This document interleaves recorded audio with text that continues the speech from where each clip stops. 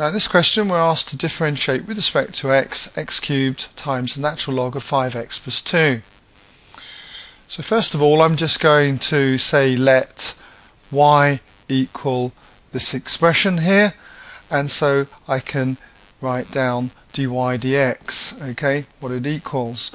Well, in order to differentiate this, what I've got is the product of two functions of x. I've got x cubed as one of them and the natural log of 5x plus 2 as the other one. So I've got to use the product rule for differentiation.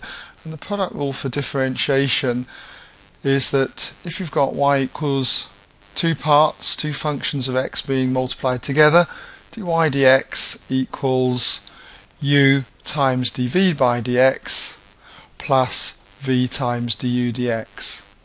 Okay, so I'm going to use that first of all.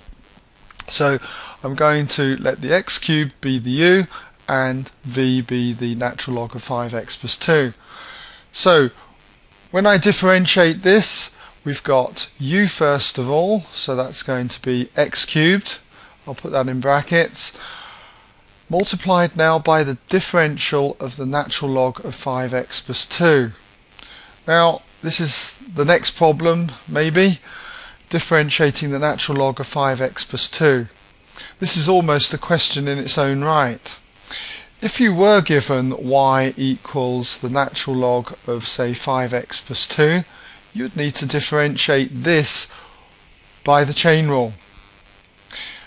By that I mean that the chain rule is that dy by dx is equal to dy by some other variable, let's say dt, times dt by dx.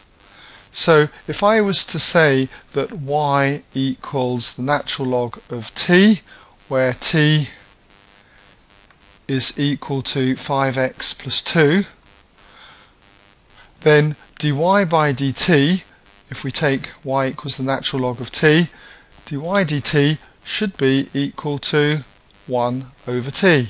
So that'd be 1 over t, and we now know that t is 5x plus 2, so this is going to be the same as 1 over 5x plus 2. And for dt by dx, we've got t equals 5x plus 2.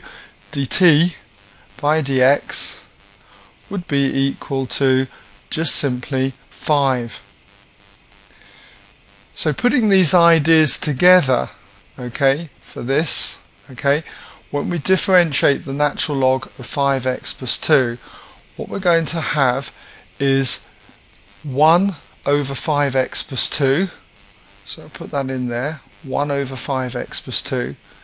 You should really be able to do this in your head actually. As I say, I've just done all the working down here, but you know, if you called this part t, we've got the differential of the natural log of t, which is 1 over t, and we multiply it by the differential of t with respect to x, so that is 5. But as I say, all the working's down here anyway, should you need it. Then by the product rule we've got plus, and then it is v. v was the natural log of 5x plus 2, so I'll put the natural log of 5x plus 2, and all of this is being multiplied by the differential of u, which would be 3x squared. So I should be able to just squeeze it in there, 3x squared. Okay? So all I need to do now is just tidy each of the terms up. So if we start with the first term, we've got 5 times the x cubed, so that's 5x cubed, all over 5x plus 2,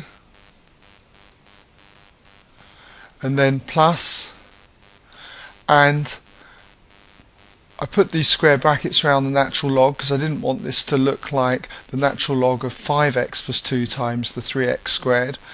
The 3x squared can go at the front, so that becomes 3x squared without the brackets now, just times the natural log of 5x plus 2. And there you have it, okay? dy dx. And that brings us now to the end of this part of the question.